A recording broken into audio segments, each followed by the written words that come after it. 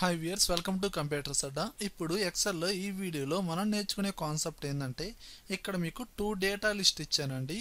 ఈ data list గమనిస్తే list 1 list 2 రెండు సేమ్గానే ఉన్నాయి. ఇప్పుడు ఒకేలా కనిపిస్తున్న ఈ లిస్ట్ని కంపేర్ చేసి ఇక్కడ ఏ వాల్యూస్ అయితే డిఫరెంట్గా ఉన్నాయో ఆ పర్టికులర్ సెల్స్కి ఫార్మేట్ అనేది అప్లై చేయొచ్చు. యాక్చువల్గా మనకి సెలెక్ట్ చేసిన డేటాలో డూప్లికేట్ వాల్యూస్ ఫైండ్ అవుట్ చేయడం ఇది నార్మల్. కానీ ఇక్కడ ఏంటి, ఒకేలా కనిపిస్తున్న డేటా లిస్టులో డిఫరెంట్ వర్డ్స్ని ఫైండ్ అవుట్ చేసి ఫార్మేట్ అప్లై చేయడం. అది ఎలా చేయాలి, దానికి ఏ ఫార్ములా వాడాలి, సెట్టింగ్స్ ఏముంటాయి అనేది స్టెప్ బై స్టెప్ ఇప్పుడు మనం ఈ వీడియోలో నేర్చుకోబోతున్నాం.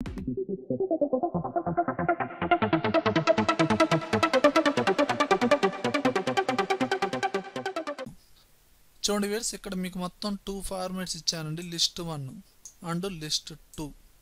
లిస్ట్ 1 ఈ ఫార్మాట్ అంటే ఈ టేబుల్ని సెలెక్షన్ చేసి లిస్ట్ 2తో కంపేర్ చేసి ఏ వాల్యూస్ అయితే డిఫరెంట్గా ఉన్నాయో ఆ వాల్యూస్ మాత్రమే, అంటే పర్టికులర్ ఆ సెల్స్కి మాత్రమే ఫార్మేట్ అనేది అప్లై చేయాలి.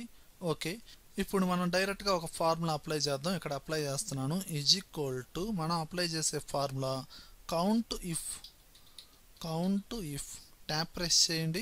ఓకే, ఇప్పుడు మనం ఏం చేద్దామంటే ఇదిగో చూడండి, లిస్ట్ 2ని కంపేర్ చేద్దాం కాబట్టి, అంటే లిస్ట్ 1తో లిస్ట్ 2ని కంపేర్ చేద్దాం కాబట్టి లిస్ట్ 2 ఈ డేటా టేబుల్ మొత్తాన్ని, రేంజ్ మొత్తాన్ని సెలెక్షన్ చేయండి. హెడ్డింగ్ అవసరం లేదండి, ఓన్లీ డేటా చేశారు. కామా అండ్ లిస్ట్ 1లో ఏదో ఒక సెల్ని సెలెక్షన్ చేయండి, క్లోజ్ చేయండి, ఎంటర్. ఇక్కడ ఏమొచ్చింది 1. ఇక్కడ మనకి ఏ వాల్యూస్ అయితే డిఫరెంట్గా ఉన్నాయో లిస్ట్ 2తో కంపేర్ చేస్తే ఆ వాల్యూస్ పక్కన 0 వస్తుంది అనమాట. ఓకేనా, ఇప్పుడు దీన్ని ఫిల్ హ్యాండిల్తో డ్రాగ్ చేయండి. ఫార్ములా అప్లై చేశారు కదా, డ్రాగ్ చేయండి. ఇదిగోండి, అంటే ఎక్కడెక్కడైతే జీరోస్ ఉన్నాయో అక్కడ డిఫరెంట్ వాల్యూస్ అనమాట, అంటే లిస్ట్ 2 టేబుల్తో కంపేర్ చేస్తే. ఇక్కడ మనకి 1 అని ఎక్కడైతే డిస్ప్లే అవుతుందో అది లిస్ట్ 2లో, అంటే ఈ టేబుల్లో కూడా ఆ కంటెంట్ అనేది ఉన్నట్టు. అండ్ 0 అనేది ఎక్కడైతే డిస్ప్లే అయిందో అది డిఫరెంట్ వాల్యూ అన్నట్టు. కానీ ఇలా కాదండి, నాకు ఇలా సపరేట్గా చూసుకోవడం కాకుండా ఈ టేబుల్లోనే పర్టికులర్ సెల్స్ అనేది హైలైట్ అవ్వాలి. ఏవైతే డిఫరెంట్ వర్డ్స్ ఉన్నాయో, డిఫరెంట్ కంటెంట్ ఉందో అవి మాత్రమే హైలైట్ అవ్వాలి. నాకు కావాల్సిన ఫార్మేట్ అప్లై చేయాలనుకుంటే అప్పుడు మనం ఏం చేయాలంటే, చూడండి, ఇప్పుడు జనరల్గా ఒక డేటాని, అంటే ఒక ఫార్ములా అప్లై చేసేటప్పుడు డేటా అనేది సెలెక్షన్ చేస్తాం. ఆ పర్టికులర్ డేటాకి మనము పర్టికులర్ నేమ్ అనేది డిఫైన్ చేయొచ్చు. అది ఎలా చేస్తాం, ఫార్ములా ట్యాబ్లో ఇక్కడ ఇదిగోండి డిఫైన్ నేమ్. ఇప్పుడు ఈ లిస్ట్ 1 ఈ డేటాని సెలెక్షన్ చేసి ఫార్ములా ట్యాబ్లో డిఫైన్ నేమ్, నేను ఇక్కడ లిస్ట్ 1. ఓకే, క్రియేట్ అయింది. అలానే లిస్ట్ 2 ఈ మొత్తాన్ని కూడా డిఫైన్ చేద్దాం. నేనేం చేస్తున్నాను, లిస్ట్ 2.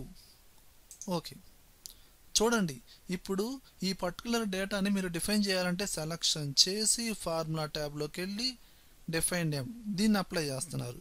చూడండి, నేమ్ మేనేజర్లోకి వెళ్ళాను, ఆల్రెడీ లిస్ట్ 1 లిస్ట్ 2 అప్లై చేశాను కదా. ఓకే, దీన్ని డిలీట్ చేసేస్తున్నాను. దీన్ని షార్ట్ కట్స్లో కూడా మనం డైరెక్ట్గా డిఫైన్ చేయొచ్చు. ఫార్ములా ట్యాబ్లోకి వెళ్ళి డిఫైన్ నేము మనం టైప్ చేయడం ఇదంతా టైం వేస్ట్.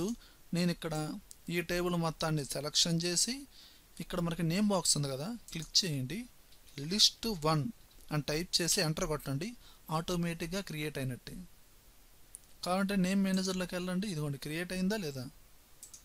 మనం డిఫైన్ నేమ్లోకి వెళ్ళి అక్కడ క్రియేట్ చేయలేదు కదండి, డైరెక్ట్గా నేమ్ బాక్స్లో టైప్ చేసాం. అలా ఇది కూడా అంతే, సెలెక్షన్ చేయండి, నేమ్ బాక్స్లో క్లిక్ చేయండి, లిస్ట్ 2 ఎంటర్, ఆటోమేటిక్గా క్రియేట్ అవుతుంది. ఓకే, ఇప్పుడు మనం ఇది అంతా ఎందుకు చేసుకున్నాం అంటే డైరెక్ట్గా ఈ లోపల ఫార్ములా అప్లై చేద్దాం. ఇప్పుడు లిస్ట్ 1ని లిస్ట్ 2తో కంపేర్ చేద్దాం. సెలెక్షన్ చేయండి, ఇందులోనే ఫార్మేట్ అప్లై చేయాలి. సెలెక్షన్ చేసిన తర్వాత హోమ్ ట్యాబ్లోకి వెళ్ళండి, కండిషనల్ ఫార్మేటింగ్ ఇందులోకి వెళ్ళండి. ఇక్కడ న్యూ రూల్ అనే ఆప్షన్ ఉందా, దీన్ని ప్రెస్ చేయండి. ఇక్కడ మనకి last option use a formula to determine which cells to format, ఈ ఆప్షన్ని సెలెక్షన్ చేయండి. అండ్ ఇక్కడ format values wear this formula is true and ఈ బాక్స్ దగ్గర కర్సర్ పెట్టేసి ఇక్కడ ఫార్ములా అప్లై చేయండి. ఏది అక్కడ ఏ ఫార్ములా అయితే అప్లై చేశారో is equal to count if open braces. ఇప్పుడు ఈ లిస్ట్ టు రేంజ్ మొత్తాన్ని సెలక్షన్ చేయండి. సెలక్షన్ చేయాల్సిన అవసరం లేదు, దీనికి ఆల్రెడీ ఒక నేమ్ అనేది డిఫైన్ చేసాం కదా. ఏమని ఇచ్చాము? List to. అక్కడ ఎలా అయితే టైప్ చేస్తారో అలానే ఇవ్వండి. అక్కడ స్మాల్ లెటర్స్, ఇక్కడ క్యాపిటల్ లెటర్స్ కూడా అలానే ఇవ్వకూడదు.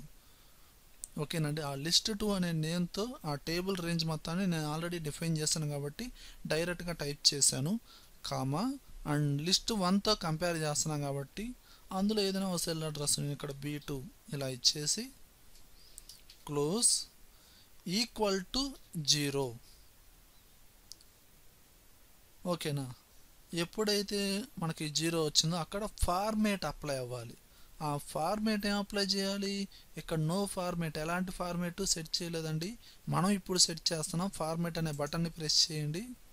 ఇక్కడ నెంబర్, ఫాంట్, బోర్డర్, ఫిల్ ఎక్కువగా మనకు హైలైట్ అవ్వాలంటే ఆ సెల్ బ్యాక్గ్రౌండ్ హైలైట్ అయితే బాగుంటుంది కాబట్టి ఫిల్ అనే ఆప్షన్ని ప్రెస్ చేయండి. ఏదైనా ఒక కలర్ని సెలక్షన్ చేయండి.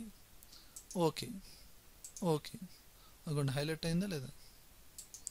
ఇందులో పర్టికులర్ మౌనిక అండ్ సీత అనే నేమ్స్ అనేది లిస్ట్ 2తో కంపేర్ చేస్తే ఈ నేమ్స్ అనేది కొత్తగా ఉన్నాయి అన్నమాట. ఓకేనా? అలానే లిస్ట్ 2ని సెలక్షన్ చేయండి.